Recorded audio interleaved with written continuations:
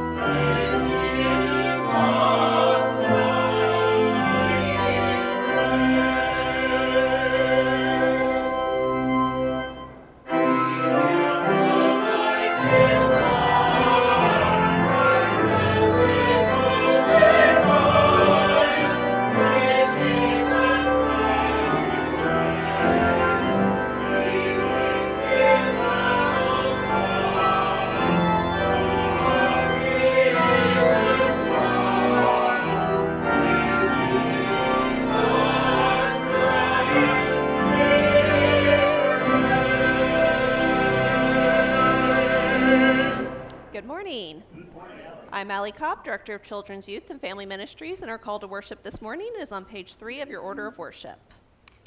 The heavens are telling the glory of God, and the firmament proclaims God's handiwork. Day to day pours forth speech, and night to night declares knowledge. There is no speech, nor are there words. Their voice is not heard. Yet their voice goes out through all the earth, and their words to the end of the world. The glory of God echoes throughout the world. Let us praise the name of the Lord. Amen. Please remain standing as you are able for our hymn of praise this morning. It is Spirit of God from the Faith We Sing, number 2117. Let us join our voices together in stanzas 1, 3, and 5.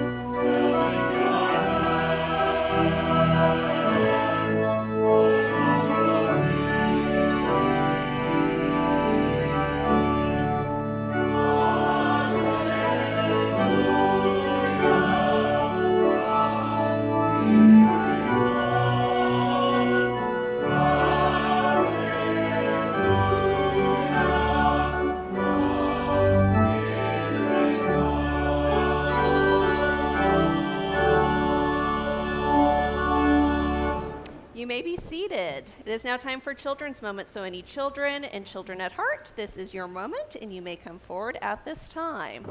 Todd Gardner, don't get too comfortable in the back. I need your assistance in like 2 minutes. So you've been prepared. Good morning, everybody. How are you? Good. Thanks for coming up today. I get lonely when I'm all by myself. So I have a question for you. Do you guys have any friends? Yeah? Is it easy being a friend? Sometimes. You know, I was talking with your mom last night because we're in a Dinners for 8 group together, and she said that you guys were going to be in church this morning, and I knew that you were going to help carry this children's moment, Jack, so no pressure, okay? So, is being a friend easier, or can it be kind of hard sometimes? It can be kind of hard sometimes. It's hard being in friendships or in relationships or in families or peers. It can be kind of hard sometimes. So I brought a candle with me today, and I even forgot to light the candles behind me. Jim had to do that this morning because I was so busy remembering to bring the lighter with me, I forgot to light those candles. But I'm going to light this candle now. Has anybody ever told you that you're full of life or light or anything like that? No, never happened. How about during COVID and you guys were wearing your mask and Miss Allie told you to smile and you said we don't need to smile because nobody can see it, and I said yes they can see it in your eyes. Do you remember that? Yeah. So then I'd make you stop and smile, and then we had to take the picture a second time. Yeah.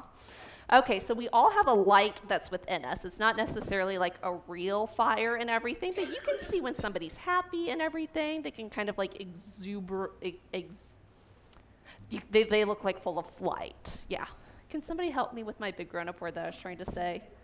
Thank you. Okay. English is hard sometimes. So anyway, so sometimes you can see that people are filled with life and everything, and that light that you have inside you, that's your spirit, it's your soul, and it's your light. And it's your light to brine.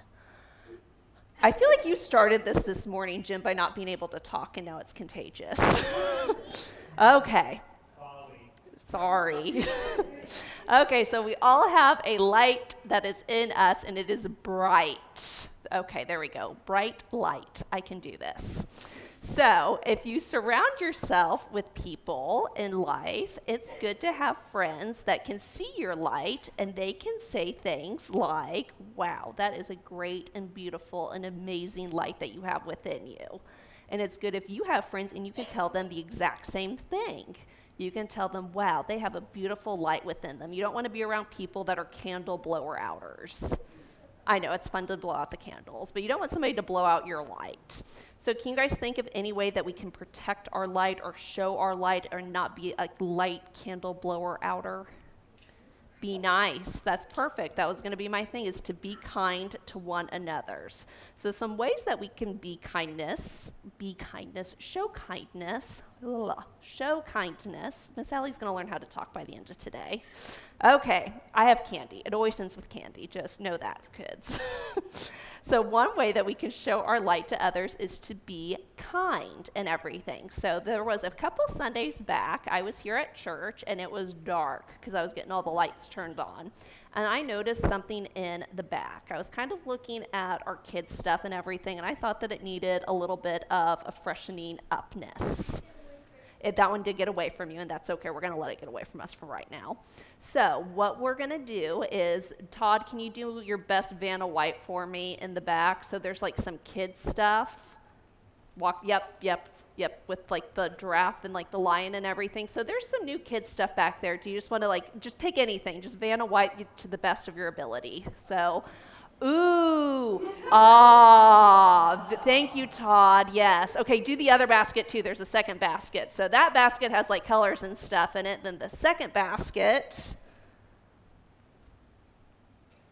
Ooh, thank you, everybody. We have some new kids' books back there. And I even decided that, sometimes we all get a little hangry. Do you guys ever get hangry? All the time. Love it. So I put in some little snackies in there. So there's some goldfish and a juice box and some M&Ms and everything. So one way that you guys can be a light is you can help out Miss Allie. Do you think you're up for the task of helping me out? You're up for it? So if you're ever in church and you see somebody that's around your age-ish and everything, or if they just look hangry. Either one will work and everything. Could you maybe go up to them and share some of your light and say what your name is and show them where some of my new goodies are and everything so that they feel extra welcome? You think you're up for that task? And if you want to grab some for yourself too, like, I'm okay with that as well. It's like a finder's fee. You good with that? Okay, so that's one way that you guys can help me be a light and to share some good news here at St. John's, is showing anybody that's new here or just looks new or looks hungry where the snacks are and where the new books are. Can you do that for me? Perfect. I knew you could. Okay, you want to fold your hands and pray with me? Awesome. Dear God, thank you for having your light within all of us. Help us shine our light and show others the good news that you are for us. In your name we pray, amen. So I know that we talked about not being candle blower outers, but I don't think Jim wants me to leave this lit a whole day so gently, because I don't want wax to go everywhere gently. There's 3 things, so you guys can just blow it. Just, there you go. You guys are so gentle. It's not, there you go. Okay, we got 1. Nope, it came back. No, they are not. You know what? We're going to leave that up for Jim. If you want to blow out the candle, it's right there. Okay, so, yep. So anyway, so you guys get to come with me to Sunday school today. So I will let you pick out a piece of candy, and I will meet you in the back. Thank you guys for being good listeners as I tried to figure out what words to use this morning. And thank you, Todd, for being an impromptu game show host. I appreciate it. Okay, let's go back to Sunday school.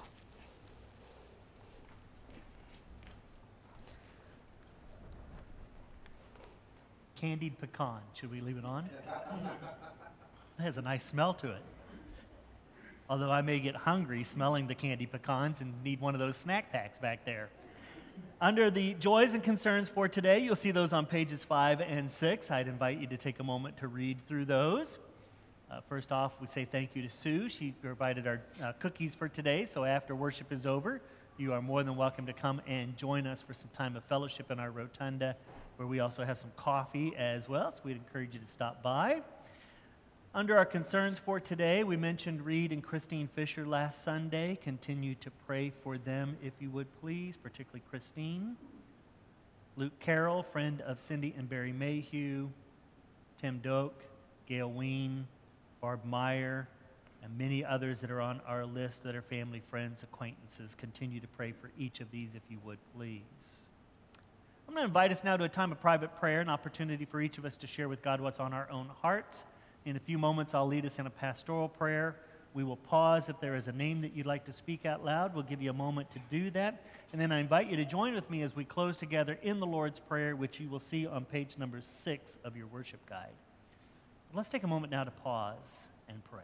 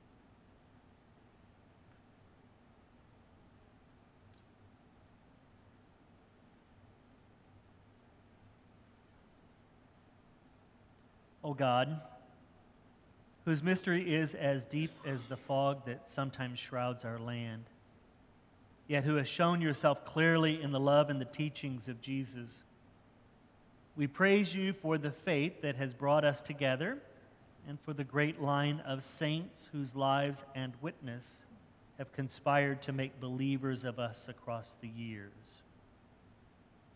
Forgive, we pray, the busyness and indifference that often characterized our spirits, so that we may not live with either joy or the commitment that might have marked our daily lives. We ask that you draw us back into your way, that we may experience redemption as sick persons experience recovery. And show us how to redesign our existence in keeping with your eternal plan. We remember the desperateness of the world beyond our walls. And we bow in prayer for the many people in our neighborhoods, our city, our communities beyond, and the world. Many have inadequate food and water. Some lack medical care. Others languish in things like ignorance and even superstition. Teach us to share of our own resources with them in such a way that the world no longer may be divided between those of us who have and those who don't. Give healing to those of our number who are ill or anxious today. And remind us of the power of your Spirit to transform every earthly situation. Give us the gift of your word, that it might challenge our self-satisfaction and raise our eyes to new horizons of love and self-giving. That way we may glorify you in all we think and say and do. Teach us to love as you have loved us. Teach us to serve others as you have served us.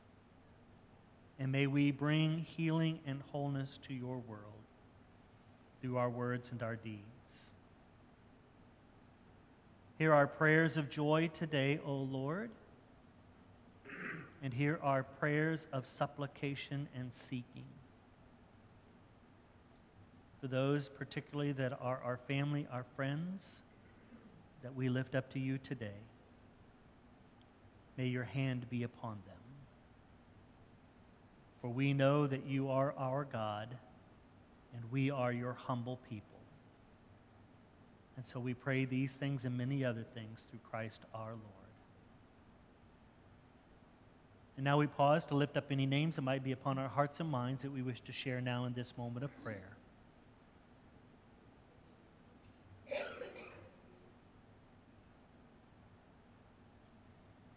And so all these things we pray in the name of your Son, who is our Lord and Savior, and the one who taught his disciples to pray, saying, Our Father, who art in heaven, hallowed be thy name. Thy kingdom come, thy will be done, on earth as it is in heaven. So give us this day our daily bread, and forgive us our trespasses, as we forgive those who trespass against us. And lead us not into temptation, but deliver us from evil. For thine is the kingdom, and the power, and the glory forever. Amen.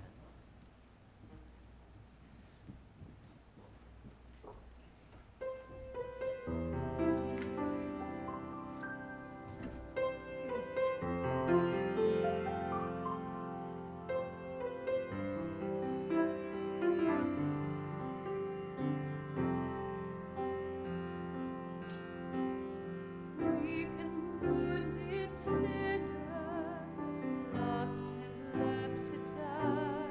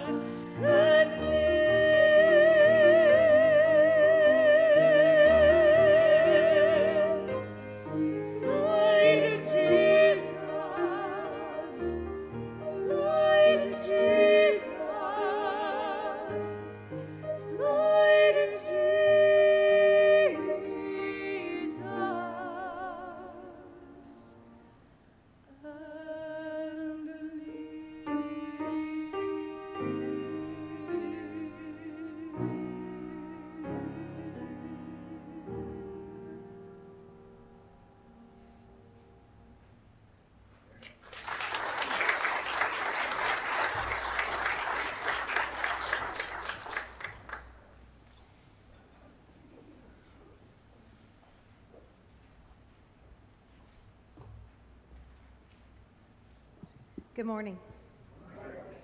Today I'm reading from Matthew chapter 4, verses 12 through 17 from the Common English Bible. You can follow along on page 7 of your worship guide.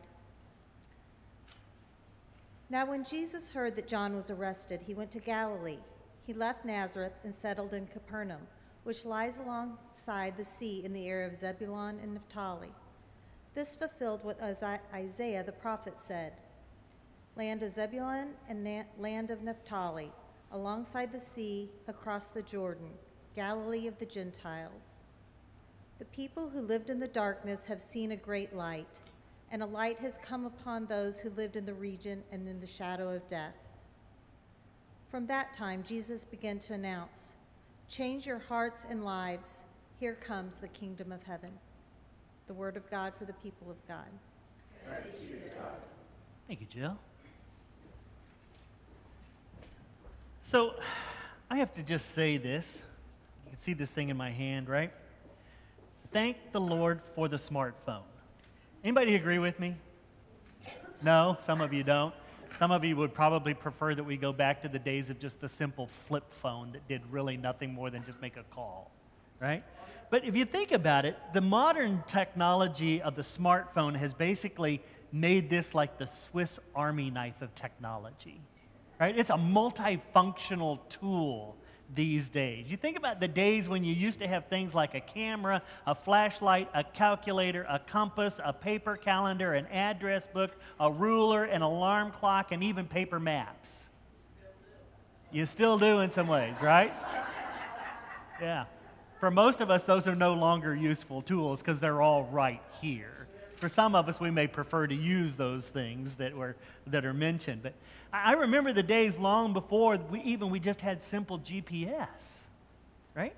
That nice little unit that you used to plug into your cigarette lighter and stick on your windshield. I remember the days before that, back in the ancient days when you used to have things like paper maps that you got from your insurance agent. Barry Jennings is our insurance agent. Some of my folks here, they know Barry. His office is out in Lee Summit, and we've been with him for many, many years. And we used to love to get from Barry that big red map book that you used to be able to look through. It had all the states in it, state by state, and all. You could plan out any trip that you wanted to go to. Carolyn Jeter and I were talking about the days when you used to be able to go to AAA, and they would give you a map planner of your trip. Right? And just a little fold-out thing, tell you exactly where you needed to go, right?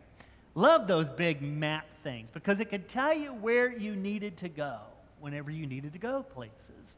Margaret traveled 4 states for a lot of years, Kansas, Missouri, Iowa, Nebraska. And for a long time, she had a set of maps that were in the pocket behind the passenger seat. She would just carry those around her everywhere she would go. Sometimes she'd bring them into the house and she'd work off of them as she was planning her routes, and she'd mistakenly leave one of them home that she needed.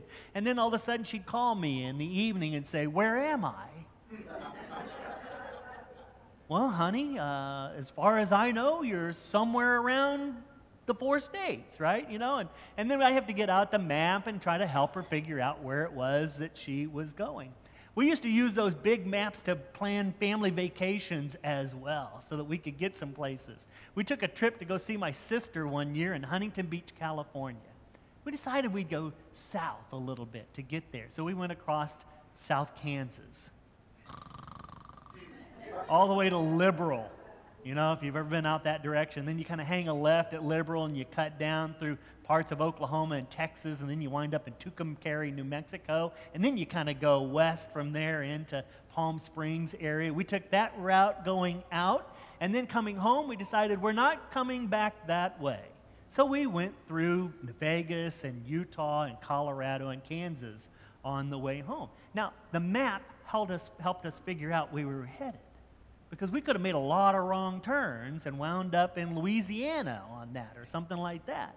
We did the same when we went to New York City one time with the kids. We had the map out. We followed it all the way out I-70 to I-78 straight into New York City, played around there for a few days, and then came back through Nashville. Intentionally came back through Nashville, by the way, all right? But you think about just the big maps that we had, how we found our way around. Because without them, you could just simply make a lot of wrong turns and find yourself wasting a lot of time trying to figure out where you were headed and get to the place that you were headed. And then the Garmin came out. And all of us thought we were progressing and it was going to be so much easier, and until it recalculated. And then recalculated. And then recalculated again, and it never got you where you wanted it to go, right? But Apple figured out how to make things like that obsolete in the smartphone. They gave us the option in our phone, and it tells us how to get some places. When we go on a road trip to see Chloe, Indianapolis is just complicated enough and going north from there that I still use my GPS to try to figure out how to make all the right turns to get me to Monroe in Michigan. When I was in Fort Lauderdale last week, I needed it to help me get around South Florida a little bit as well. I need my GPS to kind of get back and forth. But the interesting thing is if you ever plug in a destination, GPS typically doesn't give you just one route to take.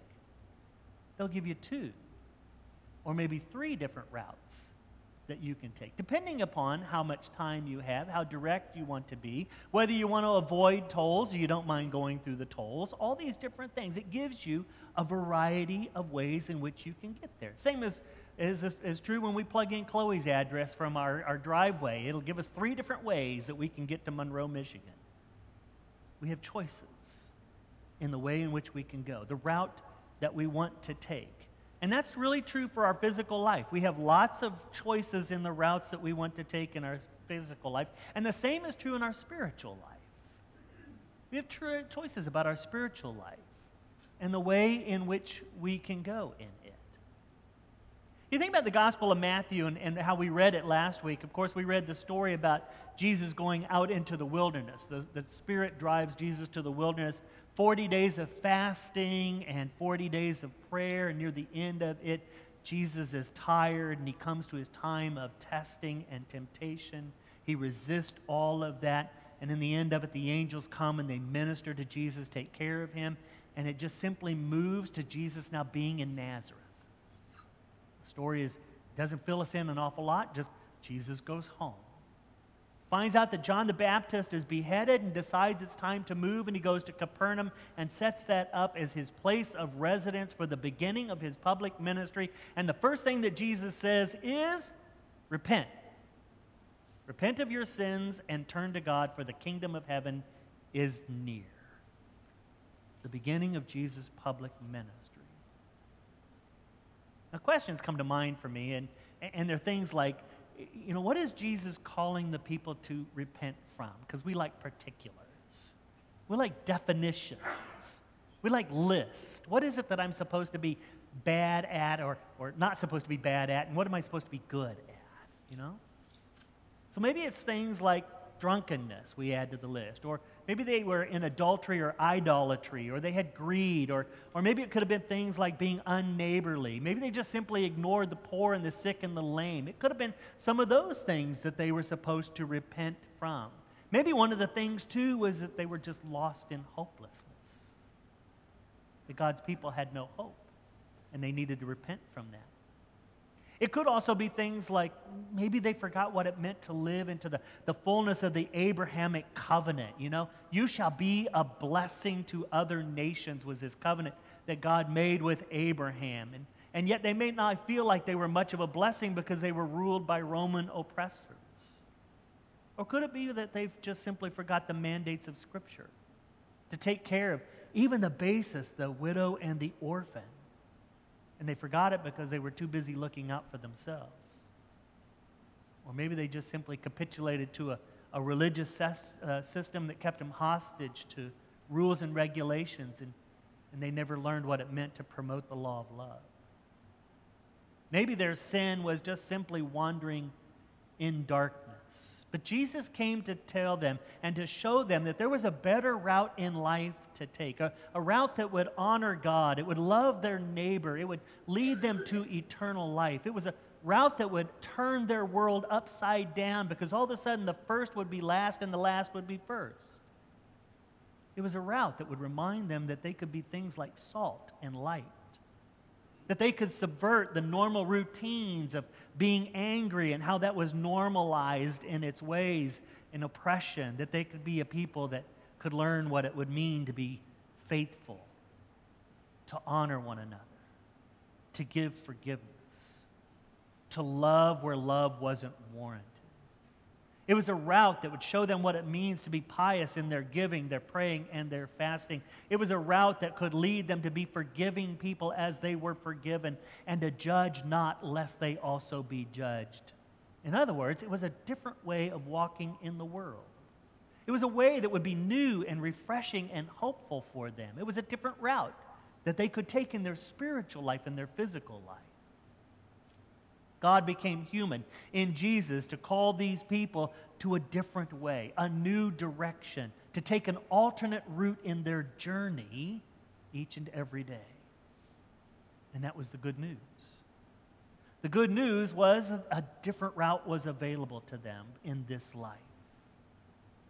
A life that would be worthy of the high calling of God. A life that would be pleasing to God. Sometimes I wonder if they recognized it. Sometimes I wonder if I recognize it. And maybe you do as well. Because our vision sometimes is clouded. It's shrouded by a lot of different things in our world. Even in our church, it could be shrouded by too narrow a theology or practice that we forget some of these things. And we stop walking the walk that we're called to. I grew up in a church that had a particular understanding of what it meant to respond to the good news. To repent of your sins and come and follow Jesus. Every service that I attended, Sunday morning, Sunday night, Wednesday night, there was always an invitation to repent. Every single service. The preacher never assumed that there was someone in the audience that didn't know the knowledge of God's love and grace, and that somebody probably needed to hear that message of salvation, the good news, to repent this day. And so there was an altar call every single time. You could confess your sins almost as often as if I was Catholic, but I wasn't, right? But there was a lot of opportunities to seek forgiveness. It was offered up every service. Preaching the good news was about turning from your sin and living a holier life, which meant that I was taught that that's what it meant to repent. Turn or burn, baby. That was the basic message. But I've come to believe that the good news is more than just simply a call of prayer and repentance. Rather, it's a call to walk as well in the world in a new way. And it's a journey that takes feet and has footsteps to it, and it's a repentance, yes, from the past, but a journey into a new future.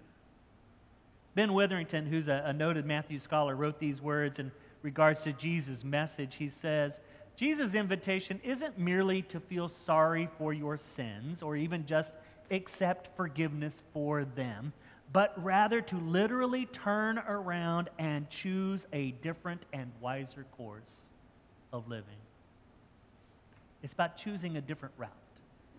The one that Jesus offers to us is a different route. His GPS coordinates offer us a different destination than what we may think is the way of life. Pastor and author Alan Roxburgh says that for us to kind of follow the way of God means that we're supposed to be people who take up our cross and go lightly into the world. That's what he thinks is kind of that new direction that is offered to us. It isn't so much what we say, but how we actually live for Roxburgh. It's being less materialistic and being more conscious about the footprint that we leave. It's choosing to live less inside your house and more out on your front porch, to be more neighborly with those that you live near, to really seek out those who are the poor, the oppressed, and the marginalized, and do literally something to help improve their lives. And to let go of things like petty grudges against family and friends and neighbors, and to truly learn to live in forgiveness, mercy, and love. It's just simply an alternative route that will ultimately lead us to a better destination. If only we would go the way that God is inviting us to go. And yeah, it might start with sorry. You know, I can count the number of times I've seen a parent try to correct their little toddler and teach them what it means to say sorry. Grace and I were chuckling about this earlier in chapel service, right? For Brooke and Matt, they're trying to teach Chloe, our 3-year-old granddaughter, what this means. And so the line often goes like this when you're in their presence. It's, no ma'am, we don't do that. Now say I'm sorry. And you'll hear that over and over and over during the day. No ma'am, we don't do that. Now say I'm sorry. No ma'am, we don't do that. Now say I'm sorry. Will you say that with me? No ma'am, we don't do that. I'm sorry, right? And Chloe will then parrot her parent and say, I'm sorry. But you can just see the little cogs in that little brain going, right? Right? The little 3-year-old brain that's kind of confused and trying to make sense of this in the moment. The process isn't quite connected yet for her to make sense of this and what it means to repent and say, I'm sorry, and understand the difference between those things. But I'm confident that someday it will make sense for her, and one day our own repentance will make sense to us. And in that, we'll learn to walk a little bit closer to the path that God calls us to. God became one of us to show us a different way. And I'm sorry, God, that I haven't gone the way that you want me to go is part of that journey. It's starting that journey. But just as important is the invitation to now literally take the steps that God calls us to follow faithfully on the alternative route that is laid out before us, to respond to God, to let God lead us, to let God bless us, and to let God make us prosperous as we walk in this good news, knowing that God will ultimately deliver us to where God desires us to go. But you know, ultimately in this too, one other question often comes to mind for me, and the question for this is the journey isn't taken alone. Who's walking with you? And who are you bringing along with you as well? Let's take a moment to pause and pray. So gracious God, today we hear that good news. Repent, and come and follow. You may have laid out before us a path and a way in which you would want us to go, and in some ways we have been able to follow that, and we might be even closely aligned to it. And then at other times we might find ourselves veering a little off to the left or the right, only to find your Spirit nudging us and drawing us back. We truly know, Lord, that in our faults and in our failures and in the frailty of who we are as human beings, a straight path isn't possible for us. But you know, we are thankful for the gift of your Spirit that can lead and guide us. And in the moments where we aren't listening and we aren't paying attention, you're going to draw us back. You're going to recalculate our lives and our journey, reorient us. So we just ask, oh God, that you help us to be sensitive to your presence. The ways in which you're nudging us back to the course, the path that you would have us to walk. We'd be repentant of the moments where we've been self-willed and self-desired and we've chosen. In the moments in which we've simply, without even thinking about it, fallen off the path. We know that you're ever present with us and leading and guiding, that your grace is bountiful, that your mercy is beyond measure, and that your love for us is something we cannot comprehend. And yet, we take delight in these things today. We praise you for the gifts that you have given to us and for the encouragement to come and follow you. May we do it with all that we have. And we pray this in Christ. Amen. I'm going to invite our ushers to come at this time for our morning offering. As they come to receive your gifts today, I'd like to say thank you to each and every one of you that are present. For those of you that are at home, you are welcome to also participate in this moment of giving as well. We'd encourage you to use either Christian World Media and the giving tab that is there, or you can go to our website and you can give through our donate tab. To each and every one of you, though, thank you so much for your richness, for your faithfulness, and your loving generosity.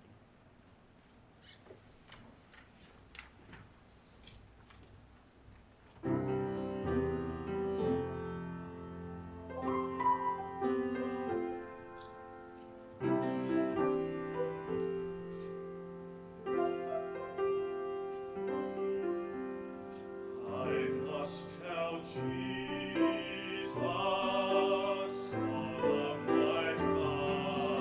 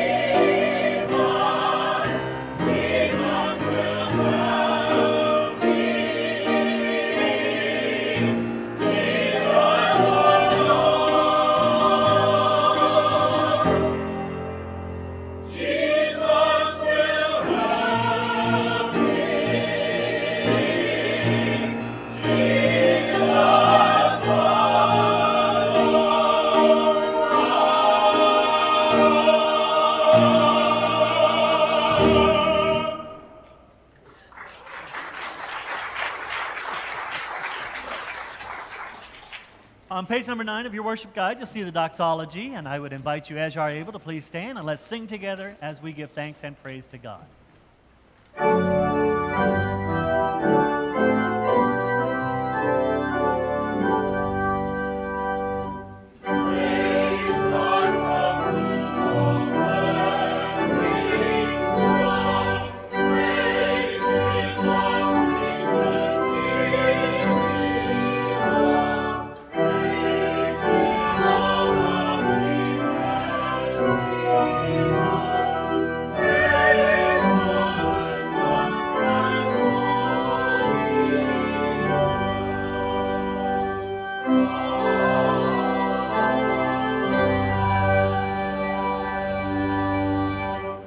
On page number 10 of your worship guide is our hymn of Sending Forth. There's Within My Heart a Melody, United Methodist hymn number 380, and let's sing stanzas 1, 3, and 5 as we close.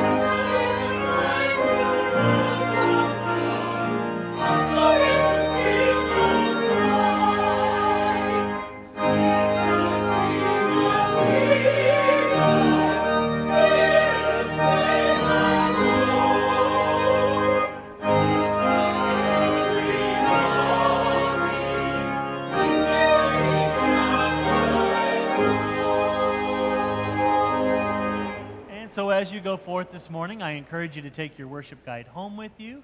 As you come to your time of daily prayer, pray over the names that are on our prayer list. There's a devotion that's included for this week. Again, don't forget, read through the invitations. They are for you. After the benediction, take an opportunity to pass the peace to one another before you leave today. Come and join us for a few moments of fellowship in our rotunda area, just right over here in the middle between the two buildings. Receive this blessing as you go forth today. May you go in grace and in peace. May you go knowing the blessings of God the Father, the Son, and the Holy Spirit. For they are truly yours now and forevermore. Amen. And go Chiefs.